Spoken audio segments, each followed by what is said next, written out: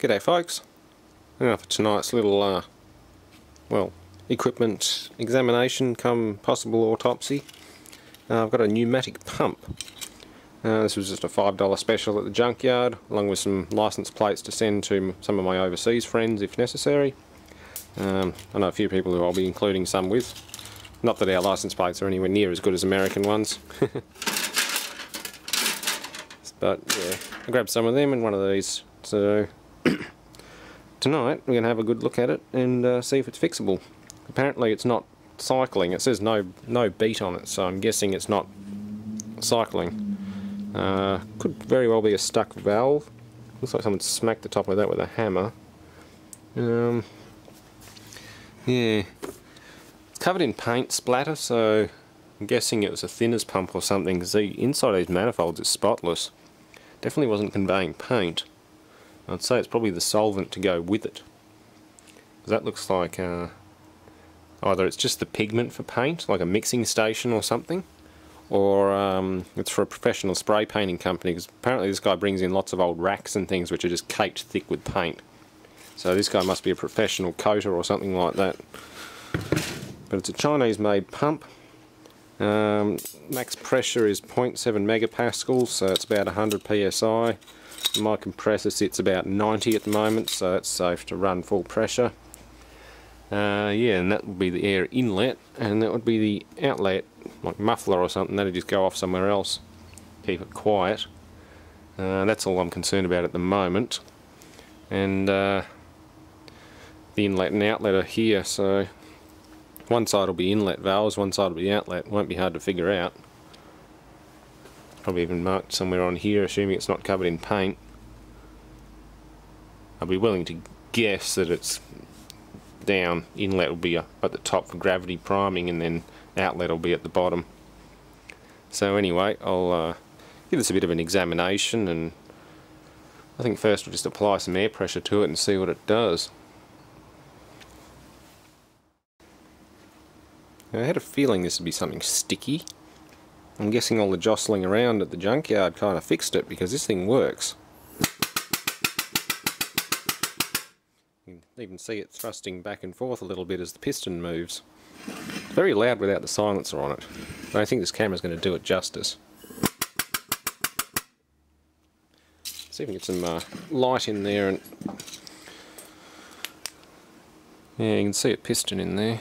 It's a bit scored. Looks like it probably used some lubrication, but turn him on low.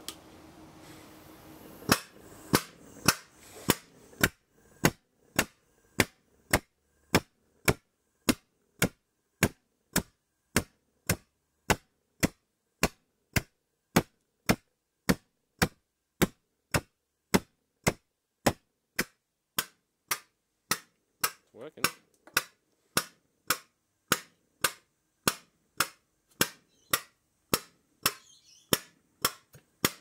That's the suction side, that's the discharge side.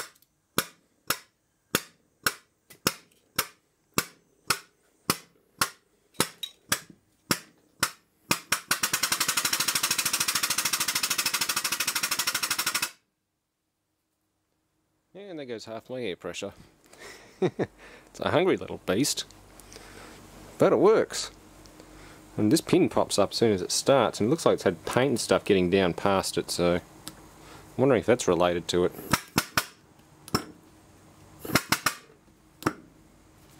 Yeah, it's part of the valving.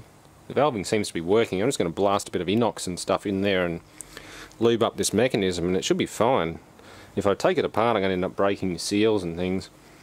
And you can see there's a rubber diaphragm with a Teflon skin.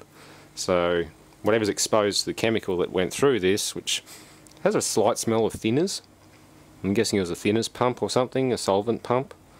Whatever chemical would destroy the rubber thing, so these diaphragms have a Teflon skin on them. And if I start breaking gaskets and things, this thing's going to leak. But it's essentially got two diaphragms, and this piston pump just moves back and forth under pressure differential. They're really simple. I've seen how these things work before, and you probably see different examples in the field if you work in various industries, particularly where you're pumping combustible products. Where you don't want any kind of flame or fire nearby, like sparks from a motor, even an induction motor, where there's a risk of a field winding or something arcing over, you've got to have full stainless steel explosion proof motors. All of the conduits have to be armoured, explosion proof, like gasketed. All the enclosures need special flame proof, explosion proof enclosures.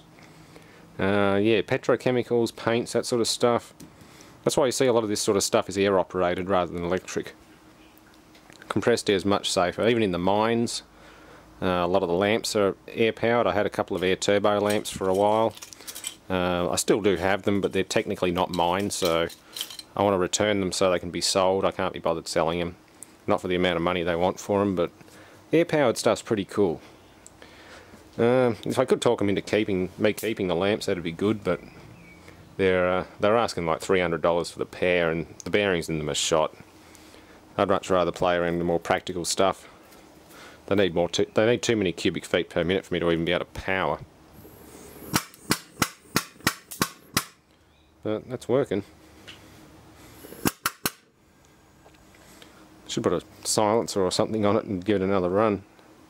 And I'll see what I've got floating around the shop. It's a shame the camera wasn't running. Word of advice, turn the valve off before you plug it in, unless you want to scare the shit out of yourself. Because that just started up at full noise as soon as I plugged it in. Oh well, I can't find a silencer for it. I'll probably have to make one. Doesn't matter. Works well as it is, even though it's like 8 o'clock at night. Bit of exhaust coming out of it, a bit of oil too. I gave it a bit of inox down through the valve body, so that seems to work better.